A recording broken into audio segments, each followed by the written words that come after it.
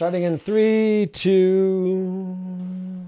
Mind of a Geek is brought to you by the new Mind of a Geek t-shirt. Get yours today at tiny.cc/igswag. The following radio program you're about to listen to is provided to you, the listener, by Inked Geek Studios. Get this and other great shows at inkedgeekstudios.com.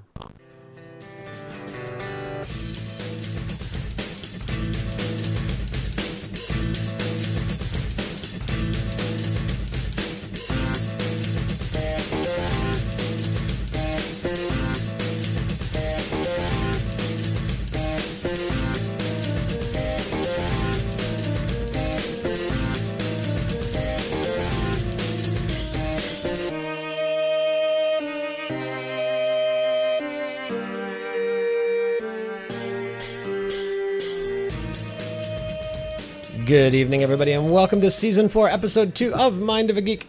I am your host, Nate, and I am joined, as always, by Mr. Brandon. Brandon, how's it going? Oh, I am Brandon. You are? As always. As always. I am Brandon. That's right. All right. So our guest this evening, we are actually a big fan of, and of the content that he produces physically, not digitally. Right, and he's made a lot of money off us. Yes, we are there all the time.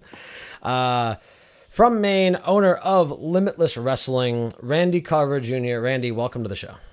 How you guys doing? Thanks for having me. Oh, of course. Thanks for taking the time to come on. I'm sure you are quite busy. Hey, not too busy tonight to be on here. Well, very cool. We appreciate it. So you are, as I said, the owner of Limitless Wrestling, which is a Maine-based independent wrestling company. Yes, indeed. And it's coming up on 2 years. Yeah, our 2-year anniversary show is actually September 22nd in Westbrook. Well, Very cool. So we'll just kind of start from the beginning because Brandon and I are big wrestling fans, and you know, we've been watching it for years, and we got introduced to your brand via John and Hammond from the Main Event podcast. Oh, yeah, they're big supporters. They are, and they have a great show, and John's actually been on this show. And so what was it? It was earlier in the year. yeah. And he was like, yeah, you should go check it out. And we met you, and it's your parents that also Yeah, help it was you your do it too, father right? that I started talking to first. Yeah. He usually runs the door. So. Yeah. Yeah. And But how exciting to have a local venue to go see wrestling at again. It's Right. been 15 years since I've been able to do that, since EWA. yeah, because it was high school going to the Right. Portland Armory. And I will say that obviously this is much better than EWA was. So, I've heard some war stories of EWA for sure. well, let me tell you, I went to a show at the Armory in Portland on Stevens Ave when I was probably 16. There was a ladder match. Now, ladder matches are great. I'm pretty sure you were there. Guy gets to the top of the ladder, goes for the belt. The guy he's facing goes up to grab him off the ladder, grabs his tights. Next thing you know, big fat cock on the top of the ladder for everyone to see. What the fuck, man? It was Adam Hasty. Was it? Yeah. Oh, Jeez. Tasty Adam Hasty. Yeah. Well, he was. I don't know about the tasty part, but he was trying to show the world. Yeah. No. He actually. To go throw a little bit of a connection there. So Johnny, who we go to shows with, he worked at a car dealership with him. No shit. Yeah. Really? He knew Adam. Yeah. It's fucked up. But anyway, so back to Limitless. So yeah. So again, you're coming up on the 2-year anniversary.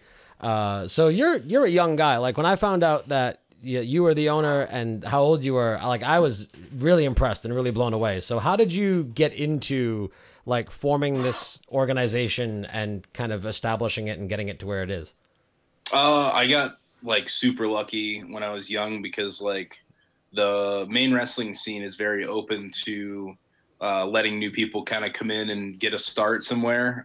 Because, you know, there are a lot of lower tier companies around. Like there's, you know, Northern Maine, Central Maine, and Southern Maine. There's pretty much one for every area. So I started with a company called IWE, which has run some Southern Maine shows, mostly Central Maine. And luckily I was 15 and just, you know, didn't know shit and was trying to do something and got on their ring crew for a couple months. And then I was announcing after that. And then, you know, luckily I made a lot of connections and I started ring announcing all around New England. And, you know, a couple years went by and I was already kind of salty about what was being presented in the state. And I just knew, you know, I see what it is in other places, and I'd like to bring that to the state of Maine. So I definitely got lucky being able to make a lot of connections when I was young to be able to build quickly with what we have now.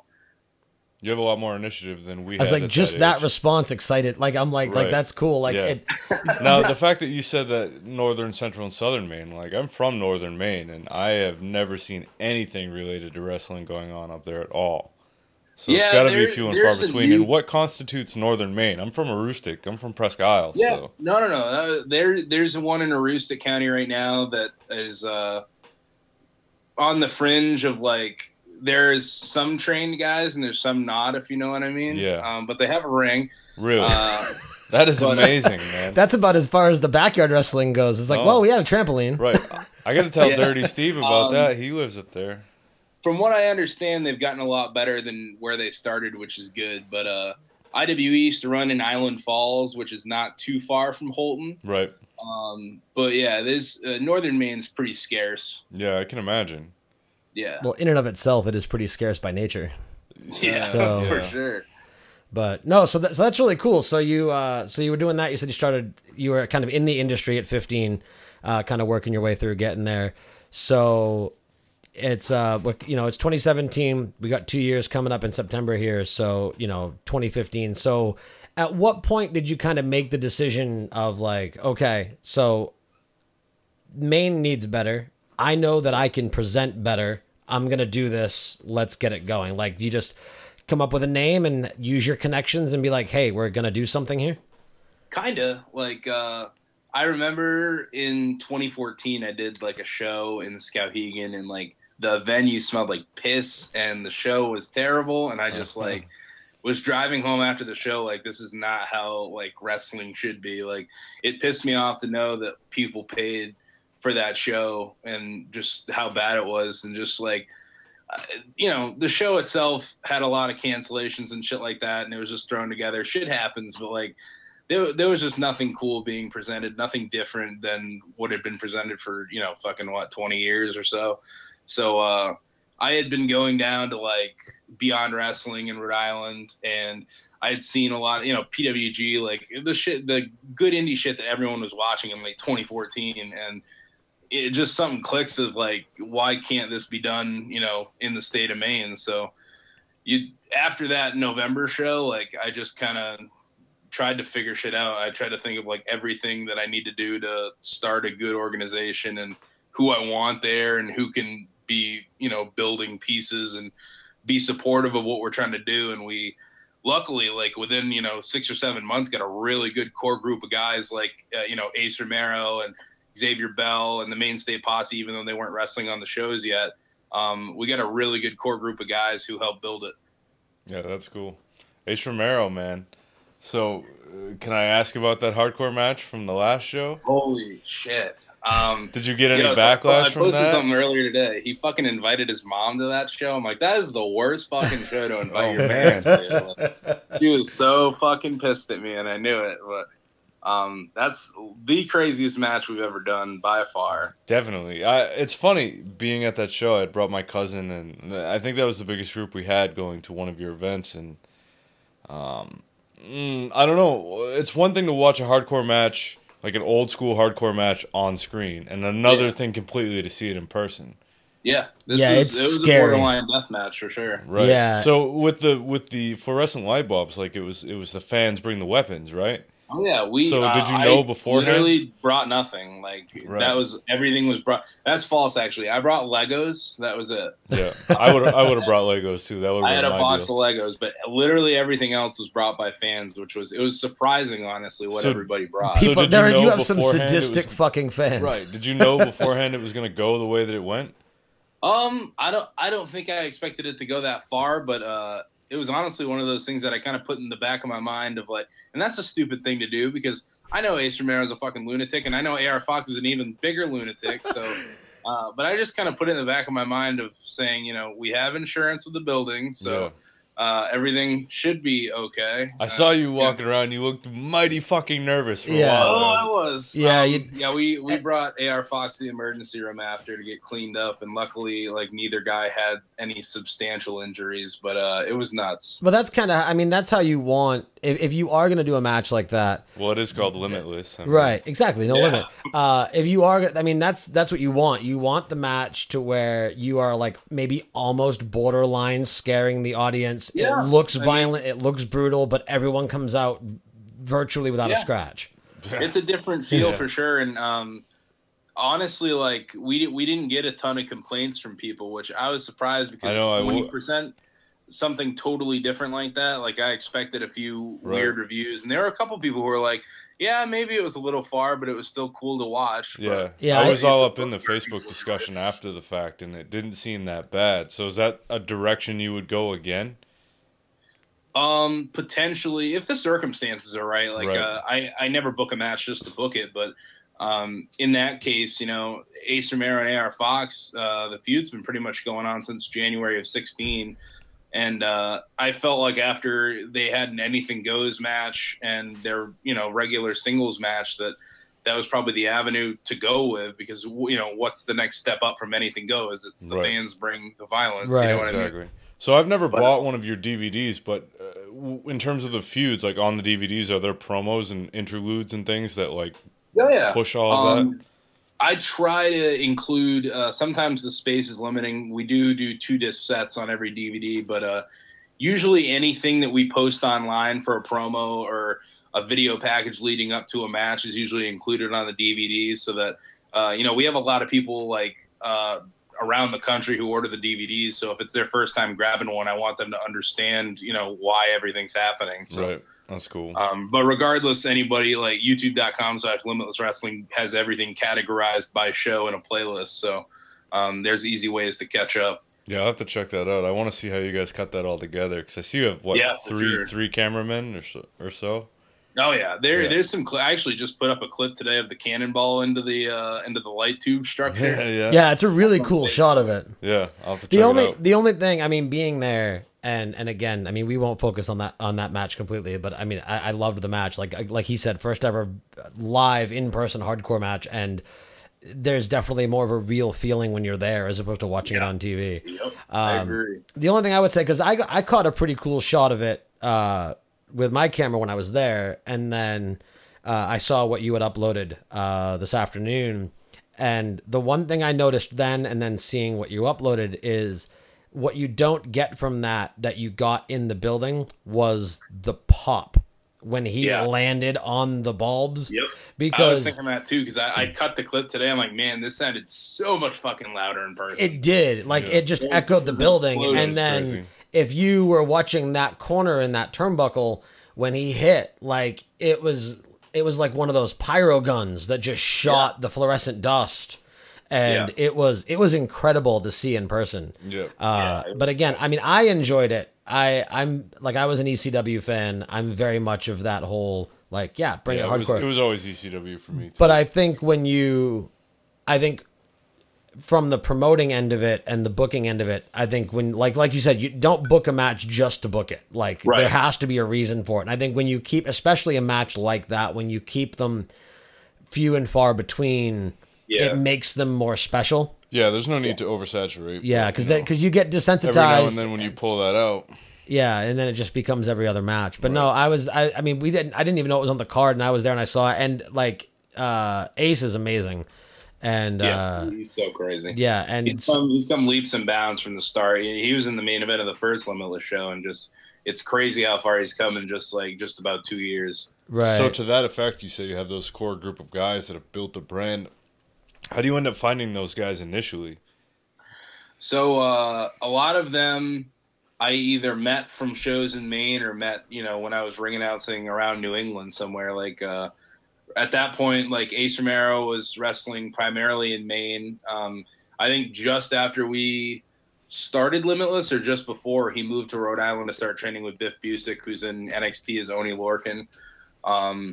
But we got lucky, we had a very good core group. Like Brian Fury, who's a New England veteran. He'd been wrestling so many years, and he trained a lot of our roster guys like Brick Stone, Christian Casanova, Anthony Green, Donovan Dijak. Like, I don't know.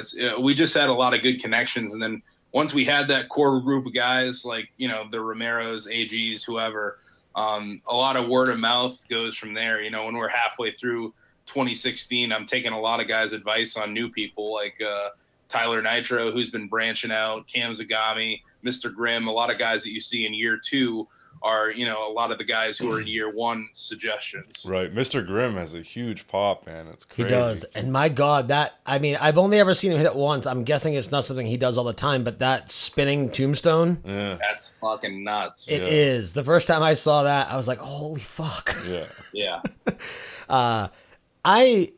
I thoroughly enjoy the program. Like I said, we've gone. I mean, the only reason we left early Friday was because of the heat, which we talked about in the pre-show a little bit. But I'm excited for the event on September 22nd. Actually, because like as you see, we do our shows on Friday night, and that was kind of what I did. Was when we were doing our booking for the podcasts, I was like, all right, what nights are the Limitless shows? Because we're not scheduling podcasts those nights because we're going to the Limitless show. Yeah. And then, during Nothing Gold, you made the Jack Swagger announcement, and I was like, holy fuck. Oh, yeah. So that's really cool. And I'm excited for that. So when it comes to, like, you were talking about the booking, and a lot of it is like, suggestions or recommendations or, hey, you should look at this guy. He's been here. So that's that. When it comes to the names that they were on the WWE platform, like Hornswoggle and Swagger and things like that, like within the career of being a professional wrestler, is it kind of like once they kind of go out of that spotlight, do a lot of them go back to the indie scene? Is that just kind of like the cycle of being a pro wrestler? Yeah. I mean, it honestly depends on what they want to do, once they're done with whatever contract, whether it's WWE or Impact or whatever. You see guys like Tyler Rex is a good for instance, and even Luke Robinson. Like, those are two guys who had somewhat of like something for a career in WWE. Luke's was tough enough, and Tyler Rex had a good run. Now Tyler Rex has his own like bodybuilding and nutrition company. Luke Robinson has Wolfpack Fitness that he runs in Auburn. Like, some guys just, maybe they wrestle part-time or maybe they don't wrestle at all because, they're just done with it and they want to do a new venture. But a lot of guys you'll see, like Cody Rhodes is a good for instance. They'll go back to the independents. Cody Rhodes had never done it before. Like, he was a makeshift WWE guy. He was OVW and then WWE. So he had never got this experience. But the independents right now are probably the hottest they've been since, I don't know, the early 2000s, like when Ring of Honor was first starting up, because there's so much work. Wrestlers are getting paid, the best they ever have before because the crowds are so big places. Like everywhere is in a boom period, including Maine. So there's a living to be made, somewhat close to what they were making before. So, wow. Regardless of if they have a contract with Ring of Honor or New Japan, or if they just want to do indies, like, they can still make a pretty good living. And, I would say probably 80 to 85% who get done somewhere go to the independents. Wow. Do you think that, and again, this is just coming from my opinion, do you think that perhaps the boom in the indie is because on the televised scale, we are being presented with what some could argue is a not so entertaining product? Yeah, I mean, I think it depends on the fan. I think wrestling is just somehow getting popular again. Right. I think a lot of the WWE mainstream fans are being introduced to these independent wrestlers who WWE has signed. Right. And they're not shying away from talking about their past of the independents. So, like, they definitely seem more open. A lot more well-known within, like, the WWE fan community. And then I think it's just, like, a lot of people who used to like wrestling will see Monday Night Raw or some kind of I think Lucha Underground has a lot to do with it as well. Just there's a lot of televised wrestling right now that someone can flick on and say, wow, I really miss fucking wrestling, and they'll try to find something in their area that's good to go to. Right. I mean, it is a lot of nostalgia for us, but coming from the Attitude Era versus what's on TV now, I'm more entertained by a live show than I am what I get on TV, despite the fact that the roster now is great. Right. Like, the WWE roster currently your Sami Zayns and your Owens and shit. All those guys from Ring of Honor that are there now, fucking awesome. But they don't utilize them the way I would like to see them utilized.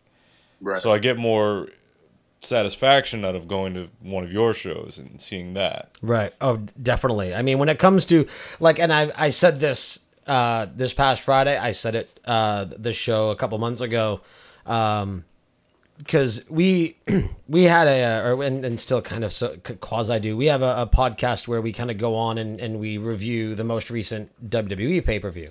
Yep. And I said to him both times, or actually I think all the times that we've been to Limitless, when you guys have your opening match, I'm like, how great is it for Limitless and for Randy? And also, what does it say about WWE that a little, I mean, a house show, independent show, whatever you want to call it, from a small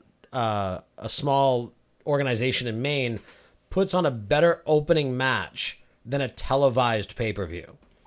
You know what I mean? Like I literally, I've been to a small handful of your shows now since we found out about you. Thanks to John, who's in the chat. So John, welcome to the chat room. Thanks for coming to hang out.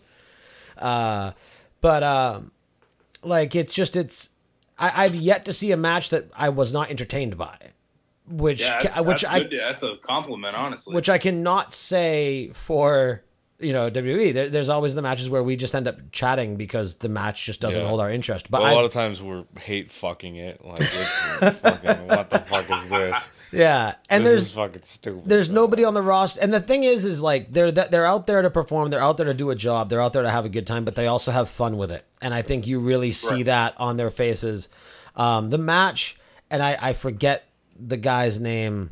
That I forget who he went against, and I feel bad, but not the night with the hardcore match. The one it was Paul London versus who was the guy he went against? Anthony Green. Okay, and when he had that picture of when he was there young and he met Paul, and then that was great. Like that moment was so because I'm very sappy with wrestling when it comes to that regard. Like I like the handshakes.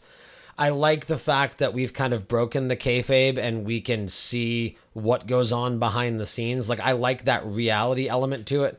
So when something like that can happen in the ring, like I thought that was awesome.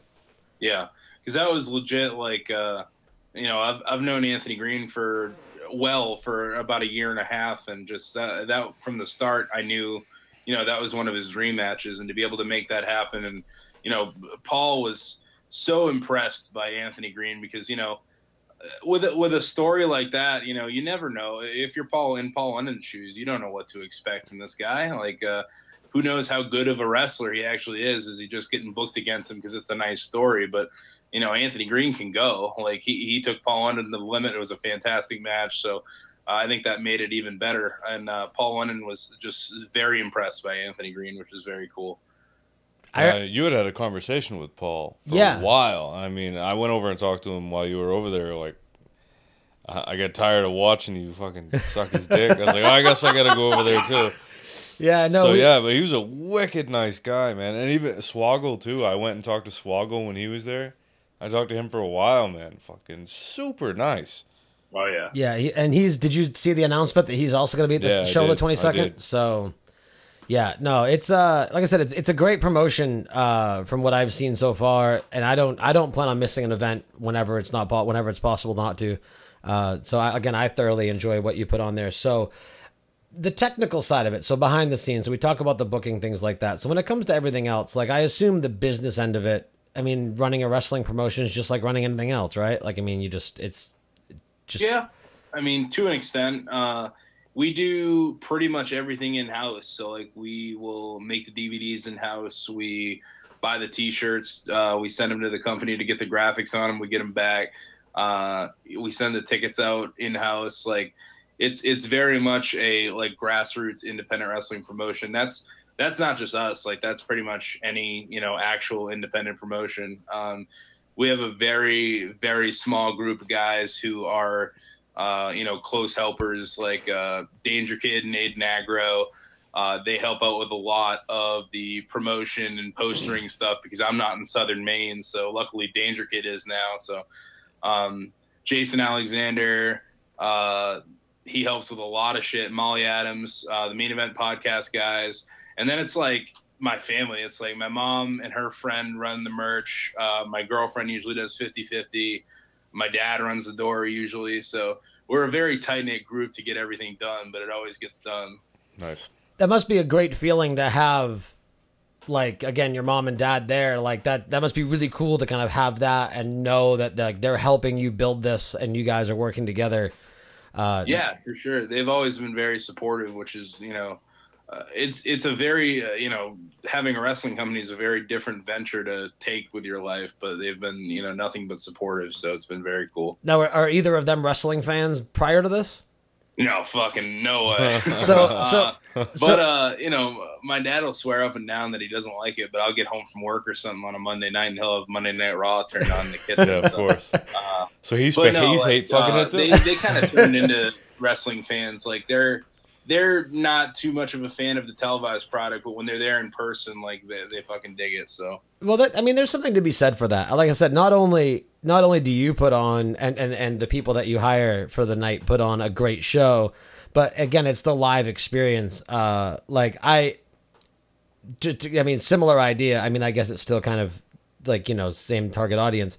Like, I can't sit and watch a NASCAR race on TV. I can't do it. You don't want to go left for hours? No, but I can go to Beach Ridge, and at Beach Ridge, it's entertaining. Right. Because you get the feeling, you've got the noise, you've got the crowd, you're there, you're in it. And I think it's the same idea. It's when you are watching, I mean, anything really, when you're watching it on TV, you have what is limited to the microphone and the camera, and whoever is producing that, the collaboration between the cameramen and the guys in the truck and everything else, they have to make sure that what is on that TV is excellent. And you have three situations. You either have where they focus on the camera and the live show misses out, or because everything is focused to a central point, or the camera's missing it and the live show gets great. And then you have that rare occasion where both are a very entertaining product.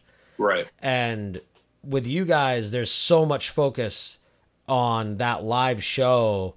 And again, I can't say enough that I enjoy the content. I mean, for somebody who's been watching wrestling since I was a little kid, my first ever wrestling pay-per-view was April 4th, 1993. Because it was it was my 9th birthday, and it was. Were you born yet? It was WrestleMania. I was not. I was born in '97. It was. You were born in '97. Oh. It was WrestleMania 9. Wow. And it was at the Caesar Palace in Las Vegas, Nevada, and it was. I'm sure you've probably gone back and watched it. I'm sure I have. I'm honestly like the fucking worst at wrestling history. Like, oh, okay, so.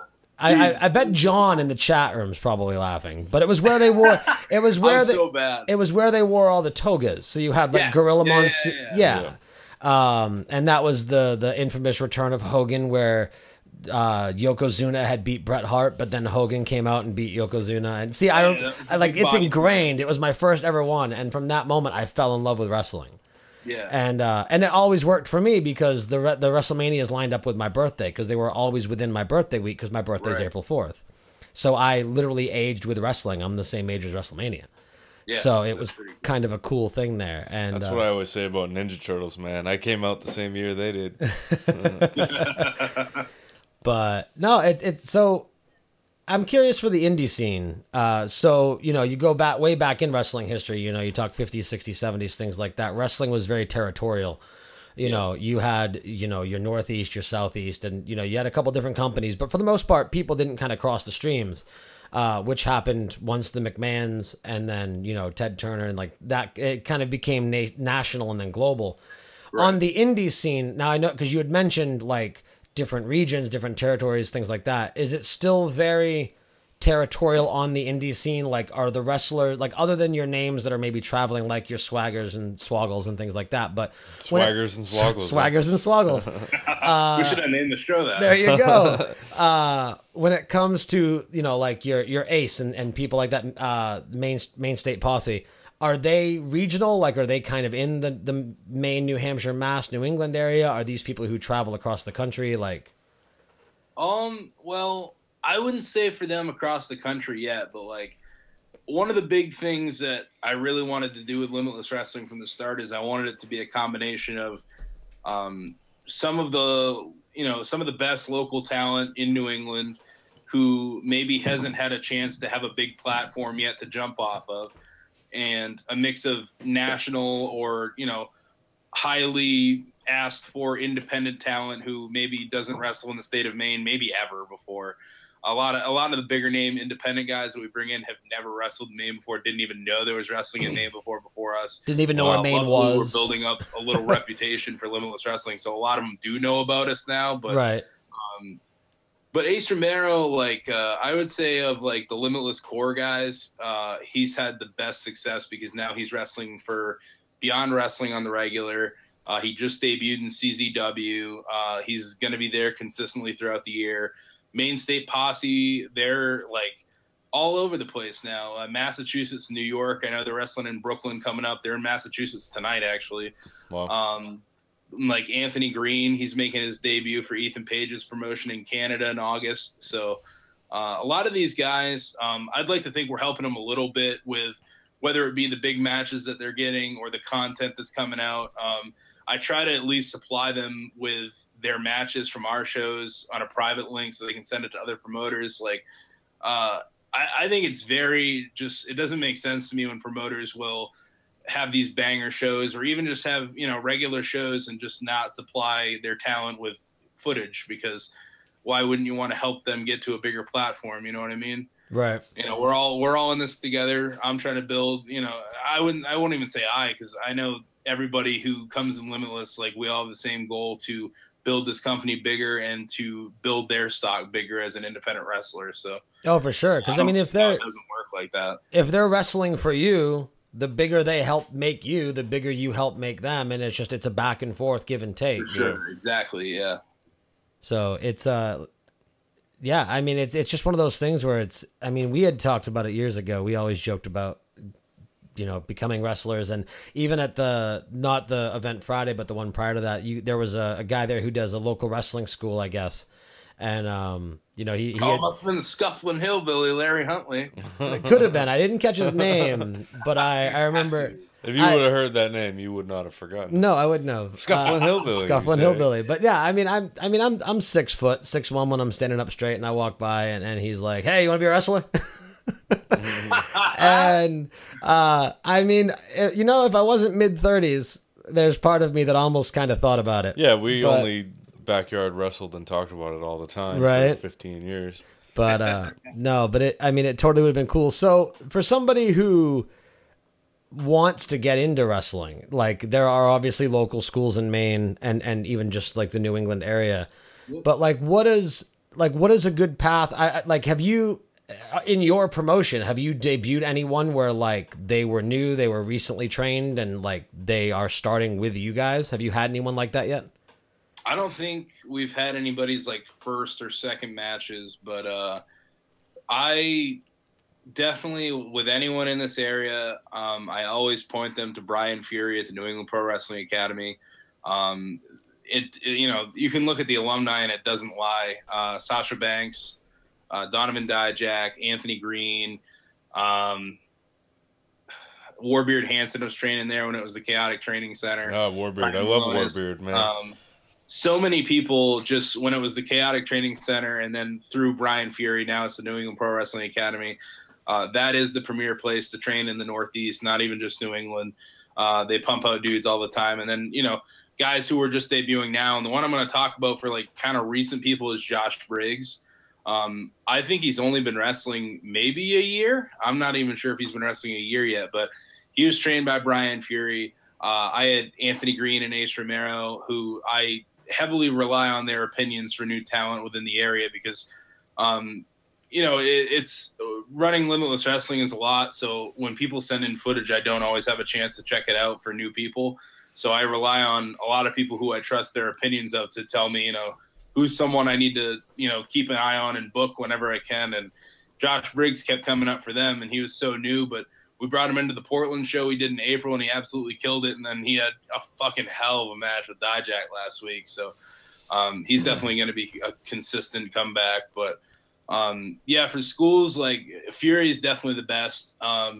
In the state, Larry Huntley does train. I think he trains in Buxton. He does them by camps. So he has his basics camp and then his like intermediate camp. So I want to say they're like 12-week camps that he does at a time, and that's the North Atlantic Wrestling Camp if anybody wants to check that out. But that's not a bad place to start. But if you're looking for, to train 3 or 4 times a week with different trainers most nights, like Nepwa is the way to go. So what's the length of the journey there? So like, let's say someone like signed up tomorrow and they started their training, and now obviously progression is different person to person, but just on a rough average, like from the day you start training to the day like you get your first booked match, not just a training match, but like you're at like how long? I mean, we're talking like a year, a couple of years. I mean, again, obviously it depends on person, but like on average. Depending on where you're training, like I'm going to use Maine State Posse, for instance, at first, because I've seen them from their first day of training to their first match. I believe they started training in Aiden Agra started in October of one year, October of 14, I think. And Danger Kid started in November. And I don't know if my dates are off, but they had their first match together. I think they were about 5 or 6 months in, maybe 7. And that was them training maybe 3 or 4 times a month. But you can go to like Brian Fury's school where you're training, and it depends on how much time you have, but I'm going to use them for instance too, because they have 4 classes a week now. If you're training there and you're going like 3 or 4 times a week, depending on how quick you pick everything up, you could have your first match within like 3 months. Oh, wow. I know Flip Gordon had his match like pretty fucking quick into his career. And I just saw a dude for the first time named Brett Domino who came out of that school recently. And I know he hasn't been training too long with Brian Fury, and he's, very much like show ready. So it's pretty cool to see. Definitely depends on the person, but if you're training that much per week, like you can pick shit up pretty quick. Wow. So to that end, say you go through the training and you become show ready. Is it just a matter of sending footage of you wrestling out to promoters and then they call you, or? Yeah, I mean, usually wherever you train, they're going to hook you up with some promotions that are good first match promotions, so to speak. So it's like job placement. Like smaller promotions, smaller crowds. It's a smaller scale of everything, but it's perfect places to have your first couple matches and get comfortable with everything. And usually, you have those connections, and then you can, the best thing I suggest to guys is just go to shows with some wrestlers from your school. Even if you're not booked, just introduce yourself to the promoter, help out with the show, build the ring, do whatever you can. And then, after that, send your footage anywhere. But yeah, today is like a lot. Social media is huge. So I probably get between 3 to 5 messages a day from different wrestlers. And that's just what you got to do. You just got to hit up any promoters, locally, anywhere. Send them some footage, send them just anything they can check out and get their hands on or their eyes on. And eventually it will work out. Very cool. I mean, like I said, we always joked about it back in our high school years, and I'm sure it's probably like the whole like back and forth where it's much easier to get your name out because of social media and because of more promotions. Like you said, it's going through a boom right now, but there also must be a lot more people that are kind of vying to do it. And so and there are places like XWA in Rhode Island. They do a Thursday night throwdown on every Thursday night. It's like $5 tickets, but like that gives their guys from their school. Mike Bennett trains at their school, or Mike Kanellis, and that gives those students a chance to wrestle. And I'm pretty sure it's open invitation almost, as long as you hit up the promoter. But they pretty much let anyone, as long as you're a trained wrestler, have matches there. So cool. There are a lot of places like that who are very open to new people and giving them a chance. Go ahead. No, go ahead. Were you about to say something? Nope. Go for it. All right. I was just no. All right. So the other thing that kind of I'm curious about. And I'm gonna bring up Top Shelf. That was, man, you read my fucking mind. That's so crazy. There doesn't need to be 2 of us here. I can just be a spectator, because everything that comes out of your mouth, I'm like, yeah, that's what I was saying. That's literally what I was going to say. That's so fucked up. So the character, the gimmick, things like that, and not necessarily with just him, but I mean he's the one that sticks out in my mind. Do you like when they come to you, like for, I mean, we can use him specifically as an example when it comes to like the drunkard in the ring gimmick that he has. Did he, like, I assume that's obviously something he built. Did he bring that to you and be like, hey, this is my character, this is what I do? Did you guys help him form that? Like when you're an independent wrestler who kind of travels organization to organization and you're not in WWE or TNA with, you know, writers and people who build characters, things like that, but when they are forming it themselves, like how does that work differently from you're contracted to a company? So, you know, being an independent wrestler is just that, you're independent. So, essentially, you know, you're the one buying your gear. You're the one who's going to buy any of your merchandise. So, essentially you're forming your own character, and, it's good to be flexible. You know, if you're just starting out and you don't have a huge name in the independent pool, so that, you know, if a company's running, if they're taping for a television program, and they need a jock for a character or something, you can do that. I'm very open. Like whatever people send me, I'm gonna look at and say, you know, I'm gonna see what they do, and I'm not gonna look to tweak it right off the bat. I'm just gonna kind of look at it and say, could this fit into our show? Like, could this work with our audience? Is this something that could fit on a Limitless Wrestling show? And a lot of times, like if there's guys who we're bringing in, and I would say Troy Nelson definitely is a core guy. He's been around from day one. I wouldn't say that we really tweak anything. Like if I think that you're going to fit while you're coming in, and we're going to develop you as a wrestler, and then your character is going to develop with that. So, and you know, I think wrestlers tweak their shit anyway, for different places. Obviously some places are like, Limitless is, very open. We're not like PG or anything. And I mean, we're not rated R, but I don't limit the guys to say, you know, don't swear, don't do this, don't do that. There's not many restrictions at all. Right. It is Limitless. So, right. But I mean, yeah, it's, a lot of places will ask you to do something different sometimes, especially like the drunk in the ring thing isn't necessarily like what everybody loves, but it's one of the most over things with our crowd. So, he's great. So fucking well. Yeah, he's awesome, man. So where were you gonna? Was that? No, that was you nailed it. Okay. That was exactly what I wanted. Cool. I mean, my on my mind, my real last question specifically regards to the indie stuff is, again, jumping promotion to promotion. And I kind of had this question back when we were talking about Ace and AR. So you were talking about how that feud's been going on for a while now. So these guys who may wrestle in different, or like, are they known enough among, or are fan bases mutual enough to where like do they carry that feud to other organizations and perform it there as well, or is that a Limitless feud? A lot of it's not really like that anymore. Like back in the day, you'd hear about like Ric Flair and Dusty Rhodes going to different promotions, defending the title. Sometimes bringing their opponent with them, and they go on a run of territories. And even, you know, as recent as like CM Punk and Chris Hero when they were doing their, you know, roundabouts with their matches. But you don't see that too much anymore on such a high level. Like I would say the most recent one would be Keith Lee and Jeff Cobb, which we set up with Beyond Wrestling, where we actually ran that first match, and then it happened at Beyond Wrestling and it happened at PWG, and it just kind of built up from there. And Ace Romero and AR Fox is another one where we did it twice, and then CZW did it, which was very cool.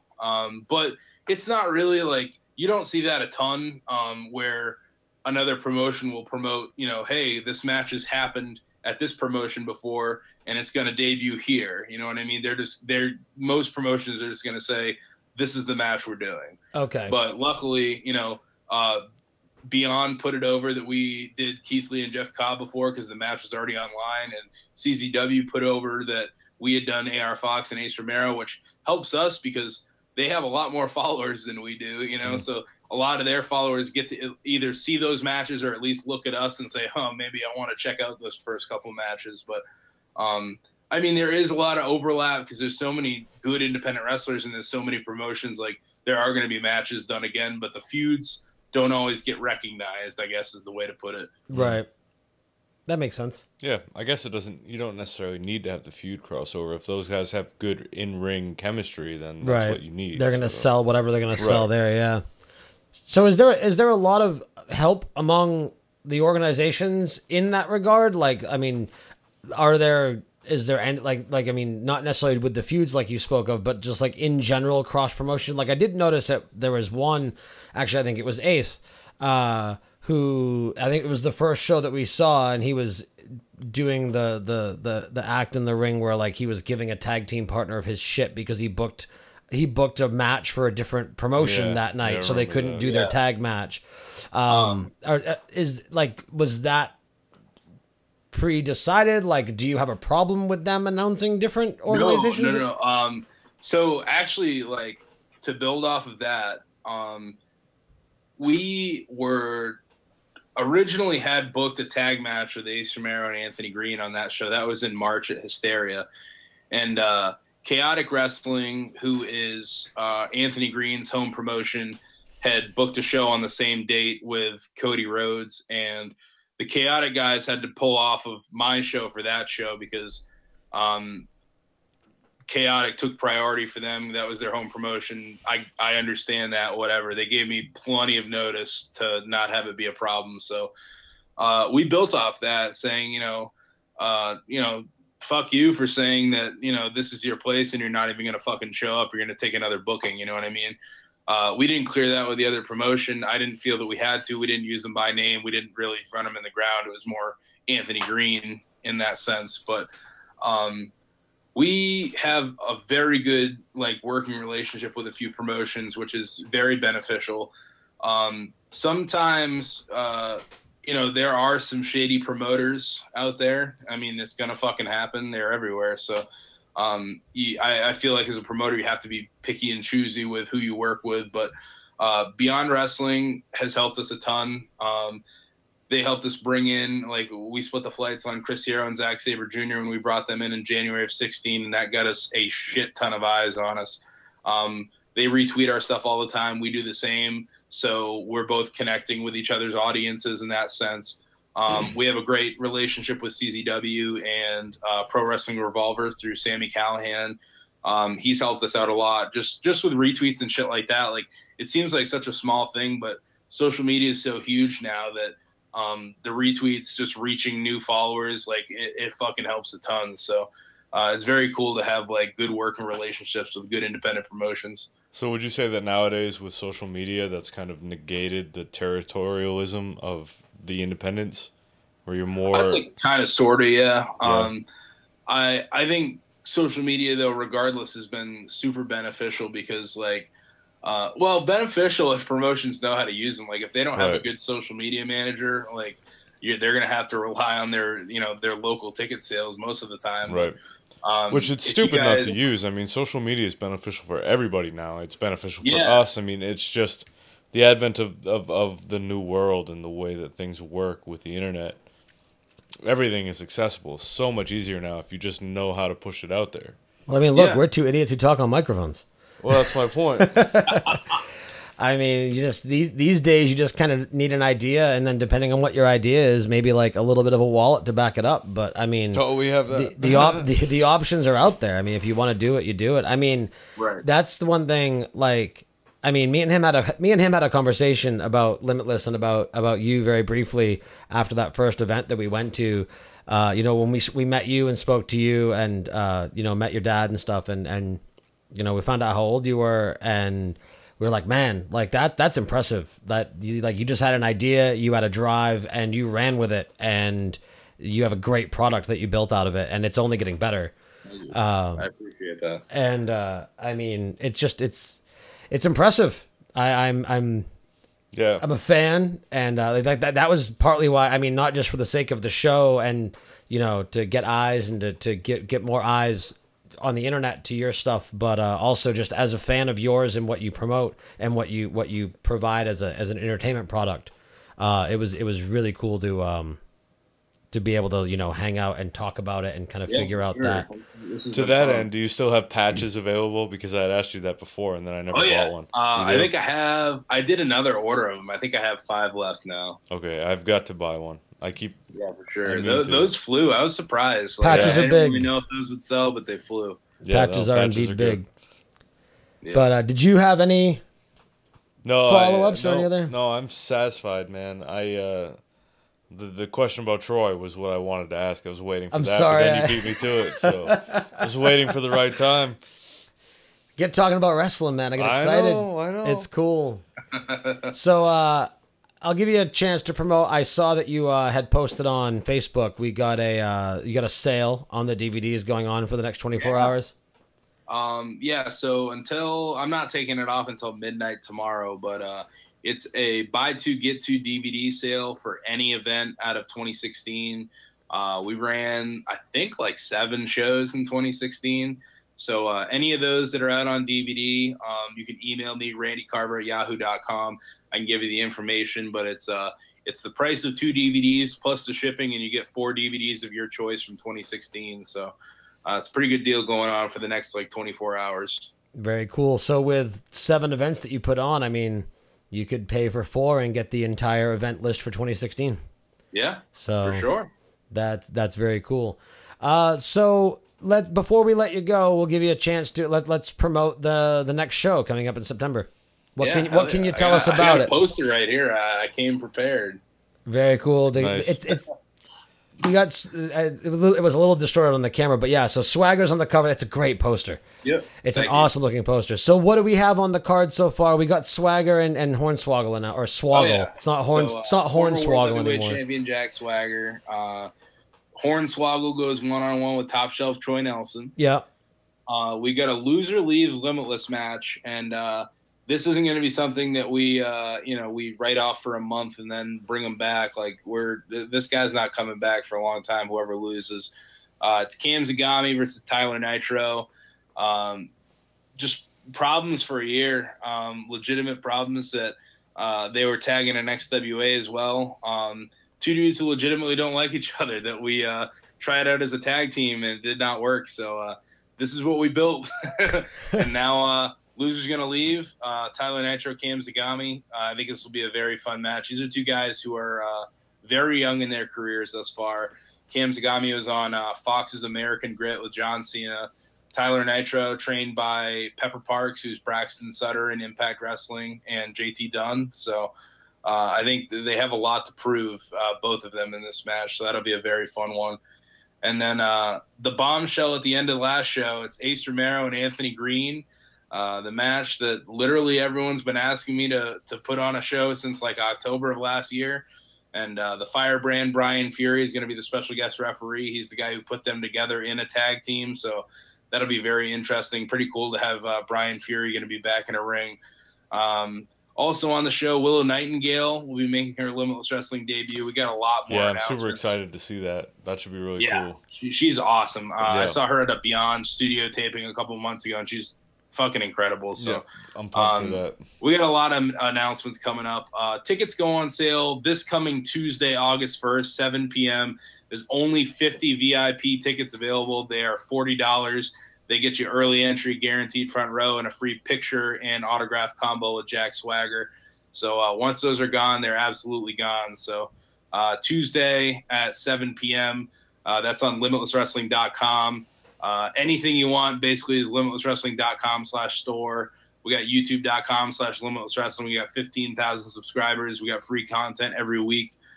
Twitter at LWMain and Facebook.com/limitlesswrestling.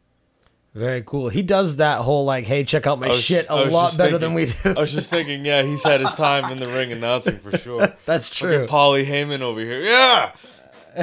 All right.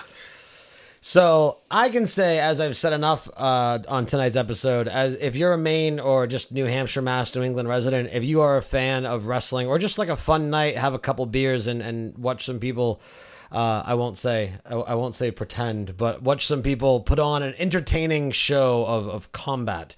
Go check out Limitless Wrestling. Now, do you do shows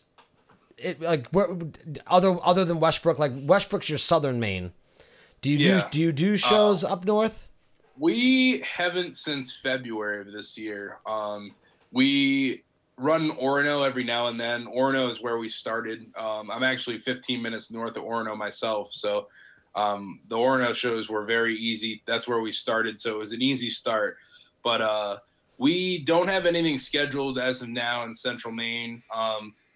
There are rumblings that will be a part of a festival that's going down in Central Maine in September, but I don't have anything set. But I haven't given up on Central Maine for sure, but everything coming up is in Westbrook. No, I would think that like with UMO when UMO is in session, if you did like Old Town, I don't know if you can get like Old Town High School, the gym or something like that. You would think that right there would be perfect. There was a definite boom when we ran Orono and college was in session. Like we would boom up by 40 to 50 people every time. Yeah, because I lived in Bradley for a long time, and like I would have loved to have. I went to Leonard Moore in Old Town. I would have loved to have walked to the high school after school and seen some of that. That would have been great. Right. That would have been better than going to watch Old Town football and trying to make out with girls and fail.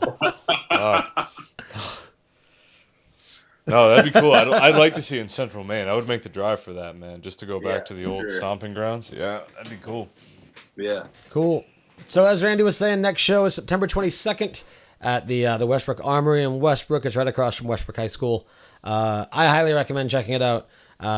It's a great show. And then, I mean, the draw, Jack Swagger. Swagger's great. And then again, Swoggle, he was so much fun to watch, man. That match was an impressive match.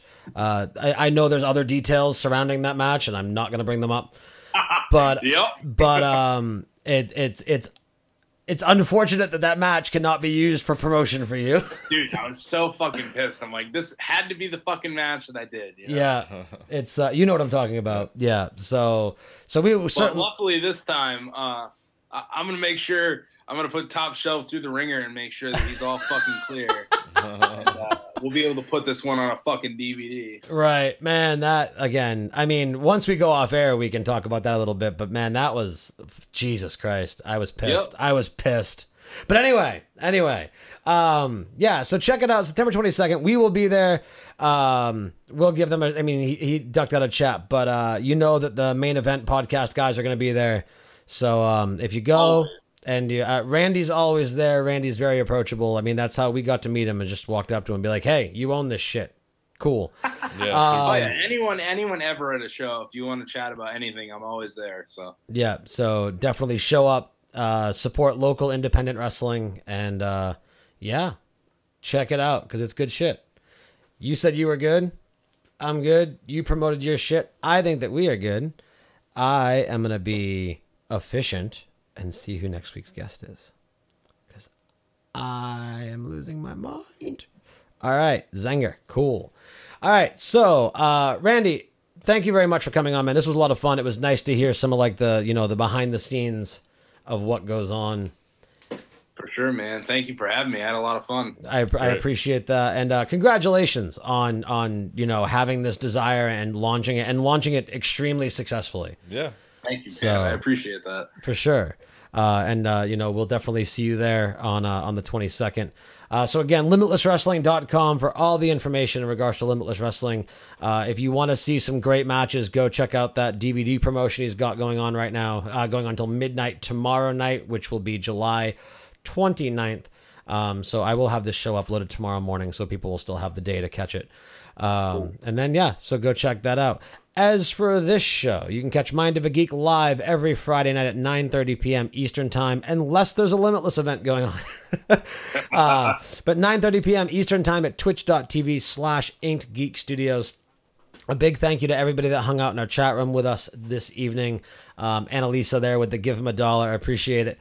As Annalisa said, if you like this show or other shows presented to you by the studio, you can go to patreon.com/IGstudios and show some support. As little as $1 a month helps, keep this show and the studio itself going. We've got The new show coming in the pipeline later on, or coming up in August, which is going to be myself and Amy Frost. It's going to be Indie Case Files for all of your indie video game news.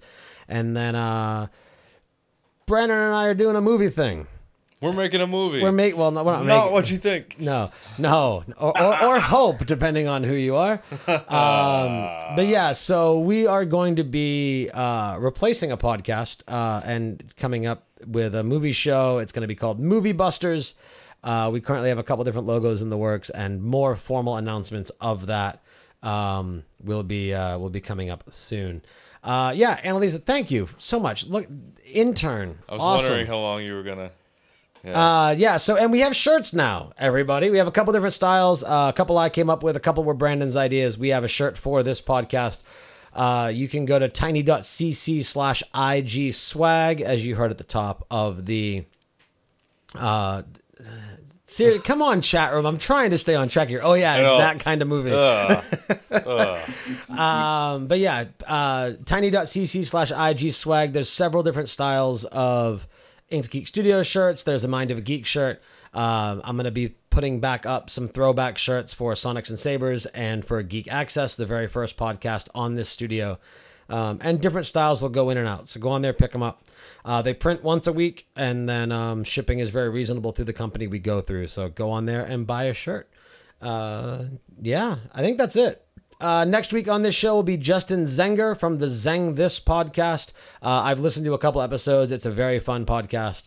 So check it out and then catch him here then. Randy, thank you again, man. This was a lot of fun. I appreciate it. Hey, thanks for having me, guys. Cool. So for Randy, for Brandon, for myself, and for the rest of IG Studios, thank you all very much for listening. And we'll talk to you guys next week.